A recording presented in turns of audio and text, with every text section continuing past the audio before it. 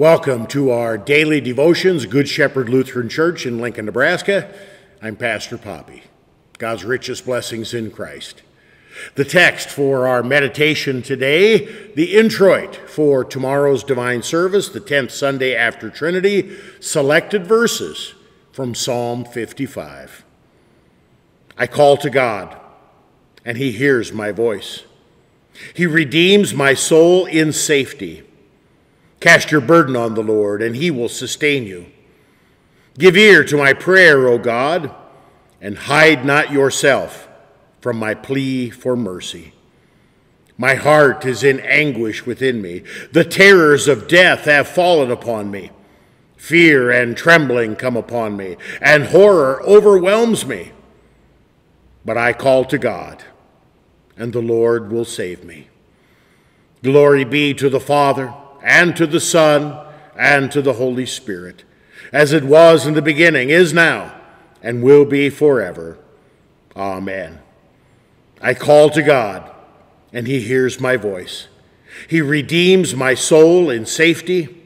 Cast your burden on the Lord, and he will sustain you. This is the word of the Lord. Thanks be to God. Psalm 55 is a very realistic psalm. It doesn't sugarcoat the problems that we have as individuals, problems in our families, in our societies, in our world.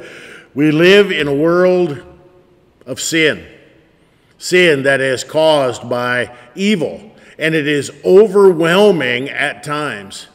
At times, the circumstances that we are forced to deal with, circumstances that sometimes we brought on by our own foolishness and sinfulness that is brought in by the world, the devil, something that we had no personal connection to. The consequences are real, they bite, and they bite hard. What is a person to do when it seems like depression and despair is the only alternative?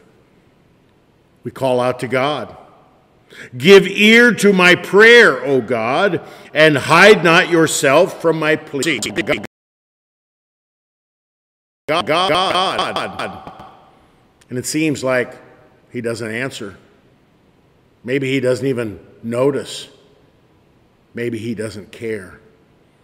God calls us to pray without ceasing, to bring our burdens to the Lord. And he gives us a promise that he will hear. He will hear the cries of his children.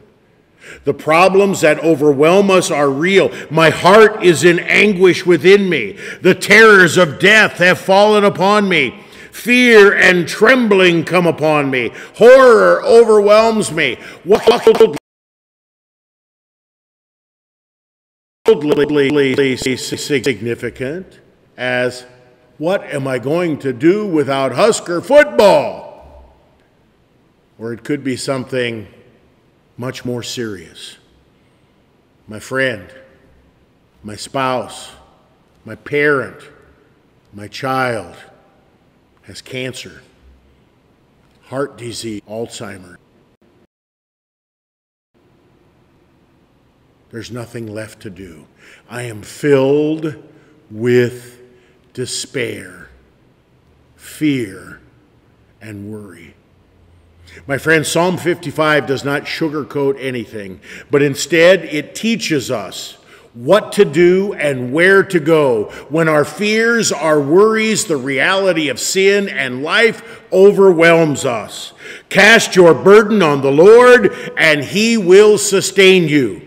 This promise of God, Psalm 55:22, is God's promise to you. You, whatever burdens you right now, cast your burden on the Lord.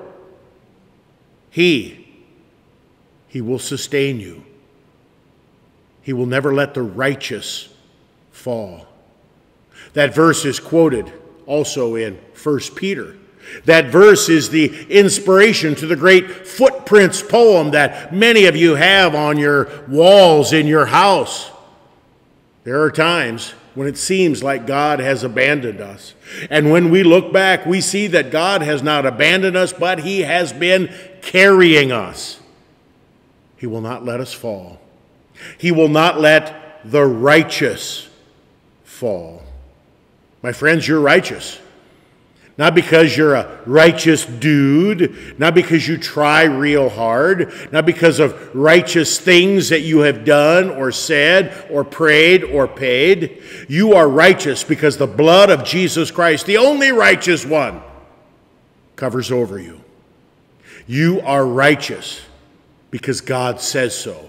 You have been declared righteous, holy, just, forgiven by the bloody death and glorious resurrection of Jesus. He is righteous, and now you are righteous, and you have all the promises of God, promises that he will hear your prayers. He will answer your prayers. He may or may not remove the afflictions from you, but he promises that he will be with you every step of the way. And the ultimate victory has already been won. Death no longer has mastery over you.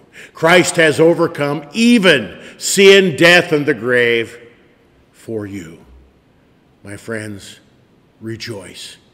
And whatever burdens you, give it to the Lord. He will sustain you.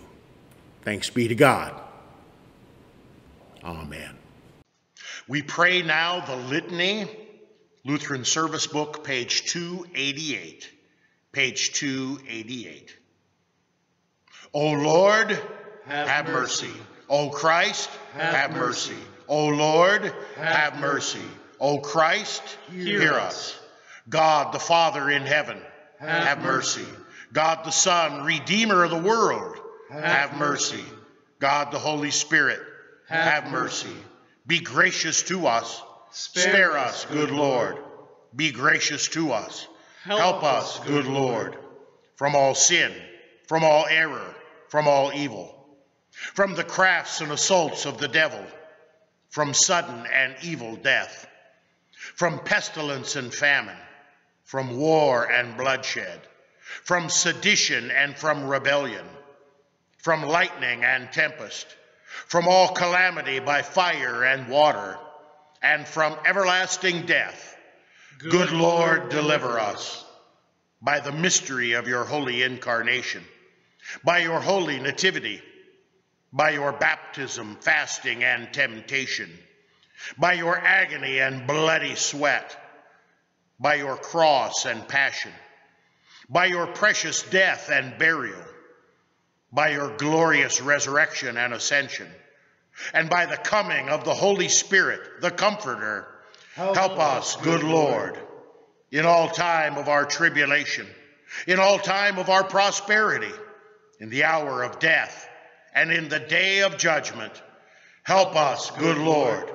We poor sinners implore you to hear us, O Lord, to rule and govern your holy Christian church, to preserve all pastors and ministers of your church in the true knowledge and understanding of your wholesome word, and to sustain them in holy living, to put an end to all schisms and causes of offense, to bring into the way of truth all who have erred and are deceived, to beat down Satan under our feet, to send faithful laborers into your harvest, and to accompany your word with your grace and spirit. We implore you to hear us, good Lord, to raise those who fall and to strengthen those who stand, and to comfort and help the weak-hearted and the distressed. We implore you to hear us, good Lord, to give to all peoples concord and peace, to preserve our land from discord and strife, to give our country your protection in every time of need, to direct and defend our president and all in authority, to bless and protect our magistrates and all our people, to watch over and help all who are in danger, necessity, and tribulation, to protect and guide all who travel, to grant all women with child and all mothers with infant children increasing happiness in their blessings, to defend all orphans and widows and provide for them, to strengthen and keep all sick persons and young children, to free those in bondage, and to have mercy on us all. We implore you to hear us, good Lord, to forgive our enemies, persecutors, and slanderers, and to turn their hearts, to give and preserve for our use the kindly fruits of the earth, and graciously to hear our prayers. We implore you to hear us, good Lord. Lord Jesus Christ, Son of God, we implore you to hear us. Christ, the Lamb of God, who takes away the sin of the world, have mercy. Christ, the Lamb of God, who takes away the sin of the world, have mercy. Christ, the Lamb of God, who takes away the sin of the world, grant us your peace.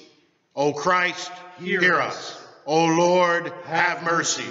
O Christ, have mercy. O Lord, have mercy. Amen. Our Father, who art in heaven, hallowed be thy name. Thy kingdom come, thy will be done, on earth as it is in heaven. Give us this day our daily bread, and forgive us our trespasses, as we forgive those who trespass against us. And lead us not into temptation, but deliver us from evil. For thine is the kingdom, and the power, and the glory, forever and ever. Amen. Let us pray. Almighty and most merciful God, in this earthly life we endure sufferings and death before we enter into eternal glory. Grant us grace at all times to subject ourselves to your holy will and to continue steadfast in the true faith to the end of our lives, that we may know the peace and joy of the blessed hope of the resurrection of the dead and of the glory of the world to come. Through Jesus Christ our Lord.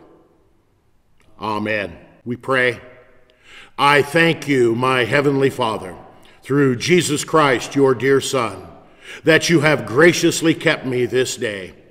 And I pray that you would forgive me all my sins where I have done wrong, and graciously keep me this night.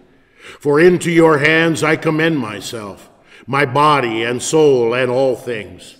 Let your holy angel be with me, that the evil foe may have no power over me. Amen. Let us bless the Lord. Thanks be to God. The Lord bless us, defend us from all evil, and bring us to everlasting life. Amen.